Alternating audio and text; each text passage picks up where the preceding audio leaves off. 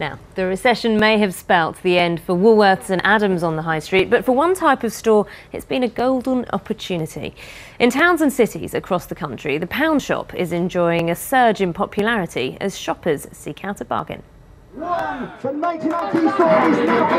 It's loud and proud and on a very obvious mission. Welcome to the world of the 99p stores. You may well have seen one of these open on a high street near you recently. They've taken over 25 of the retail units left empty by Woolworths, like this one here in North London. In the last 12 months, sales at the stores have gone up by 50%. We've noticed since the recession that the type of customer profile is actually changing. We're finding we're getting a lot more A and B type customers. My managers are reporting back they're seeing a lot more people in suits coming in. Well, I think it's great value. You know, I've got a basket full of stuff, I've got kitchenware, and I'll be spending less than £20. I usually tend to buy more things like toothbrush and more cosmetics.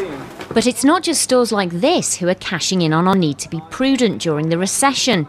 Supermarkets are clearing their shelves of well-known brands to make way for their own label products, and they're making prices very clear.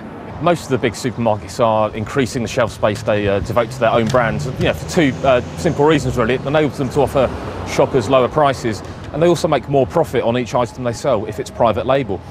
And what we're also seeing as well is the retailers, the supermarkets in particular, offering what we call fixed price point areas in stores, so everything for £1 or everything for 99p.